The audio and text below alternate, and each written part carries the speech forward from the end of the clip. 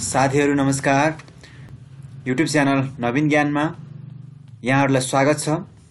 म प्रस्तुता विष्णु सदा चाहिँ उपस्थित भएको छु। साथीहरु, तपाईहरु अधिकृत नासु र अनुसन्धान सूचकको तयारी गर्दै हुनुहुन्छ भने तपाईहरुलाई यो भिडियो एकदमै उपलब्धि हुनेछ। यो भिडियो अन्तसम्म हेर्नु होला र लाइक, कमेन्ट र शेयर गर्न नबिर्सिनु होला। साथीहरु, यहाँहरुलाई मैले आज नेपालका नदीनालाहरु र तिनका उद्गम स्थलहरु सम्बन्धी सर्टकट ट्रिक तपाईहरुलाई छिटो छरितो सम्झिनको लागि, एकदमै सजिलोसँग सम्झनको लागि यो भिडियो तयार गरेको छु। यसको लागि तपाईहरुले चाहिँ मैले यहाँ सर्टकट ट्रिक बनाएको छु। यो भिडियोलाई फलो गर्नुभयो भने केही हदसम्म हजुरहरुलाई यो सम्झन याद राख्न सजिलो हुने मैले आशा लिएको छु। नेपालका महत्त्वपूर्ण नदीहरु जसका उद्गम स्थलहरु यहाँहरुलाई सम्झन एकदमै गाह्रो भएको अवस्थामा यो भिडियो एकदमै फलदायी हुने मैले आशा लिएको छु। साथीहरु, सुरु गरौं। 1 नम्बरमा यहाँ छ मेचीका मान्छेले लाली लाउँछन्।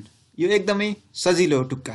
मेचीका मान्छेले लाली आउँछन्। कति सजिलो छ है साथीहरु। मेची लाली खर्क। अनि तपाईलाई यो 2 नम्बरको चाहिँ अलिकति थोरै गाह्रो हुन सक्छ। साथीहरु, 2 नम्बरमा छ अ.त.स कत्री। यो सम्झिनु भयो भने तपाईहरुले नदीहरु 6 वटा नदीहरु जसका उद्गम स्थल चाहिँ तपाईहरुलाई थाहा हुनेछ सजिलैसँग। अबाट अरुण, तबाट तमोर, सुबाट सुनकोशी, ताबाट तामाकोशी, कबाट कर्णाली, त्रिबाट त्रिशुली। यिनी सबैका उद्गम स्थल भनेको चाहिँ तिब्बत हो। तपाईहरुले यति अ.त.स कत्री सम्झिनु भयो भने यिनीहरुको उद्गम स्थल तिब्बत हो भन्ने कुरा तपाईले बुझ्न सक्नुहुन्छ। दूधको दूध, दूधकोशी, दूधकुण्ड, इन्द्रको जुगा, इन्द्रावती, जुगल हिमाल। इन्द्रको जुगा कति सजिलो छ सम्झिनको लागि। इन्द्रको जुगा भनेपछि इन्द्रावतीको जुगल हिमाल भनेर हामीले सजिलैसँग सम्झिन सक्छौं। गणेशको बुढी भनेको यो चाहिँ बुढी भनेको चाहिँ बुढी गण्डकी हो, यो नदी हो। गणेश भनेको हिमाल हो, बुढी गण्डकी, गणेश हिमाल। अब तपाईहरुले चाहिँ यहाँ चाहिँ अब लिखुको सम्झिनको लागि रोल कसको लिखुको भनेर सम्झिदाखेरि रोल कसको भन्दा लिखुको। रोलबाट रोलवालिङ, लिखुबाट लिखु। लिखु नदीको चाहिँ उद्गम स्थल भनेको चाहिँ रोलवालिङ हिमाल हो। दाम हो। अब तपाईहरुले पैसा दाम सम्झिन सक्नुहुन्छ। दाम भनेको दाबाट दामोदर, मबाट मर्साङदी, मर्साङदीको चाहिँ दामोदर भनेर सम्झिन सक्नुहुन्छ। बाबा दोस्रो छ बाबा भनेको बागमती, बागद्वार। यो पनि सजिलै छ। अब अर्को 9 नम्बरमा छ ठुलो मुकुट।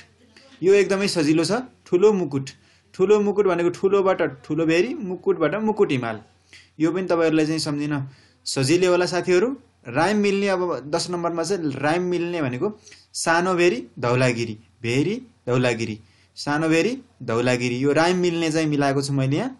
दरौदी, बुद्ध हिमाल, दरौदी, बुद्ध हिमाल। हेर्नुस् है, दरौदीको बुद्ध हिमाल, बु र ध। यही हेर्नु त बुद्धमै छ।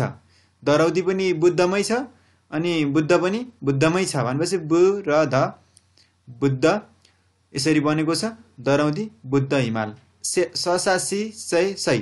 तपाईले ससासी सै सम्झिनु भने त्यो सेबाट सेती, यसको उद्गम स्थल चाहिँ सैपाल हिमाल। विष्णुमती, सपनतथ। यो कसरी सम्झिनुहुन्छ भने विष्णु भनेका विष्णु भगवान हुन्। तिनको चाहिँ तीर्थस्थल सम्झिनुस्। त्यसलाई हामीले सपनतथ भनेको, विष्णुमती भनेको चाहिँ हामीले एकदमै पुज्ने गर्छौं बागमती विष्णुमतीलाई। त्यसको अर्थ चाहिँ हामीले के गर्न सक्छौं भन्दाखेरि विष्णुमती भनेको सपनतथ यो तीर्थस्थल हो भन्ने कुरा याद गर्नुभयो भने यहाँहरुलाई चाहिँ धेरै सहयोग हुनेछ। अब हामीले नेपालका नदीहरु भारतमा गएपछि के नामले चिनिन्छन् भन्ने कुरा पनि एकदमै हामीलाई कहिलेकाहीँ यो सम्झिन पनि एकदमै गाह्रो भएको हुन्छ साथीहरु। त्यसको लागि मैले एउटा सूत्र बनाएको छु। सूत्र भन्ने बित्तिकै मेम कवि कोदा मसा बस कगा। मेम कवि कोदा मसा बस कगा। मेम कवि कोदा मसा बस कग है। मेबाट मेची महानन्दा, कबाट कन्काई बिरिङ, अनि कोबाट कोशी दामोदर, मबाट महाकाली शारदा, बबाट बबई सरयू, कबाट कर्णाली घाँगरा। ल साथीहरू, अर्को भिडियोमा पुनः भेट हुने आशासहित बिदा हुन्छु। हस्त नमस्कार।